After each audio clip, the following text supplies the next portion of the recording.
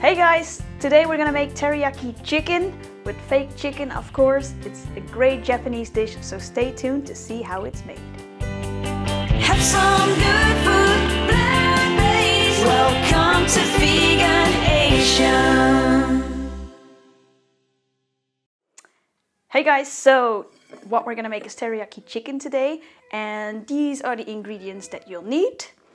Some wet ingredients, so about half a cup of soy sauce, half a cup of rice vinegar, some sesame oil, it's about 1 tablespoon, light brown sugar, about half a cup as well, 1 tablespoon of corn flour, and then 3 cloves of garlic minced in.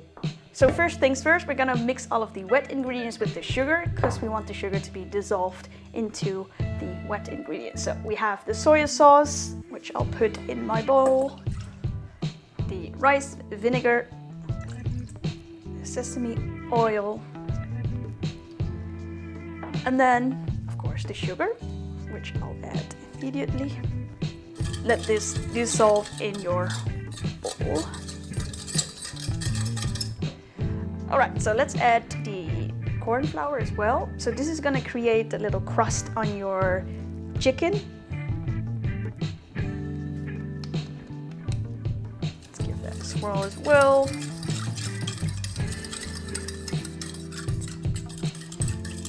And it will also make the sauce a bit thicker. Now, for some more flavor, our favorite thing ever, garlic.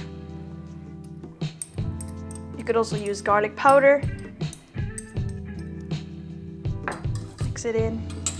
Some salt and pepper. So this is the pepper and the salt. Give it a mix. And it's all nicely combined. Now, I have some fake chicken here. How I made this one, I'll put an extra video, I don't know, here.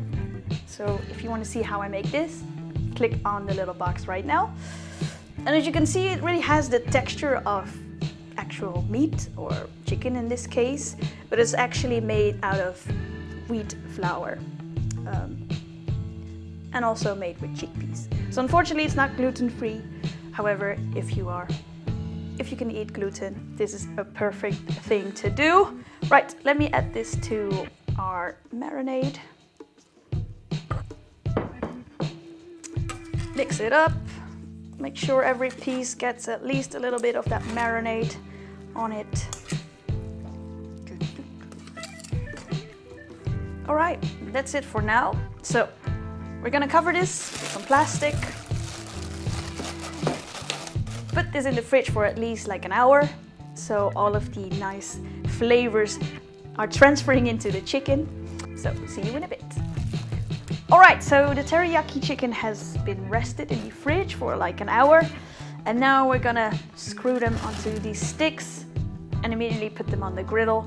You can also barbecue them if you want. Let's give it a little toss. We have these nice cute skewers. If you are gonna barbecue, just a little tip, put the skewers in some water so they won't burn on the barbecue. In this case, I'm griddling it, so I didn't. Alright, so I have my teriyaki chicken. It's all on these nice little skewers. I still have some marinade, which is actually quite nice, because then we can drip it with the little brush while it's griddling. So let's put them on there. The grill should be nice and hot. You should hear a sizzling sound, as you can hear, once you put them on there. And then, as I said before, use that extra marinade that you had to cover them as well.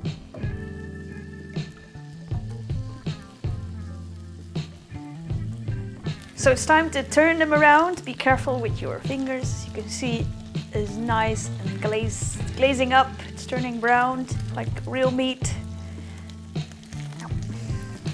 So give them a twist. So what do you do with the extra sauce? So we don't have to throw it out. You can actually put it on a little pot, put it on the stove, reduce it till it's like a thicker, saucy mixture. And then once you serve these, you can actually put a little sauce on top of it, just to have that extra flavor on your skewered teriyaki. I think this looks good. I think we can plate. And there you have it. Teriyaki chicken on a skewer. Beautiful Japanese flavor. Right from the griddle or your barbecue, whatever you prefer. Enjoy!